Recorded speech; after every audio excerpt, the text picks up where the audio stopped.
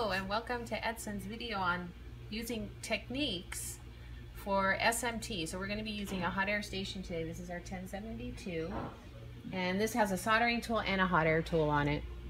So I'm just going to be showing you today a little bit of some of the tips that Edsyn makes and how you can utilize these on your particular circuit boards that have SMTs and different size packages, and just some of the different ways we use our hot air system.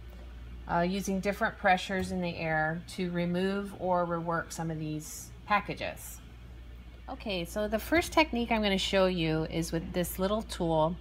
This is called our Shim tool, and it comes with any hot air station that you buy from Edsyn.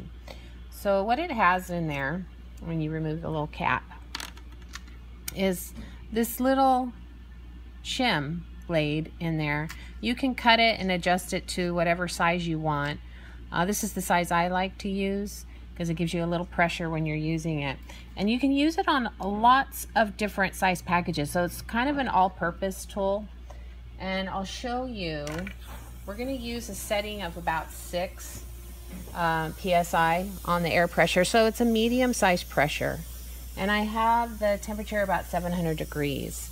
So what I do is I take this tool and I just place it underneath the package. So as you can see, it fits in there. And then we're going to put it up against the back of that lead to start just offering a little pressure as we apply the hot air. And what you'll start to notice is as the solder starts to flow, you can move that shim blade underneath that lead and maneuver. So what I'll do is I will keep working my way up the shim and through the package. And the nice thing about this is you're protecting your pads underneath, so you're not damaging the board because the shim is placed underneath, directly underneath the lead. Now if it gets stuck like the way it is here, just keep applying a little bit of hot air and keep moving the shim blade across.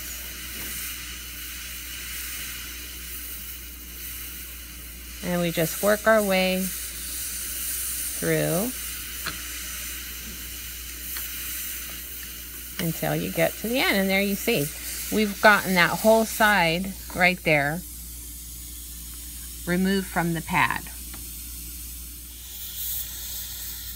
Okay, so what we're doing is we're taking our shim and just applying a little pressure to the back of the lead, and we're melting the solder. And just applying pressure, pressure, pressure as we work our way. And there it goes. Easily removed using our little shim tool. Okay, so now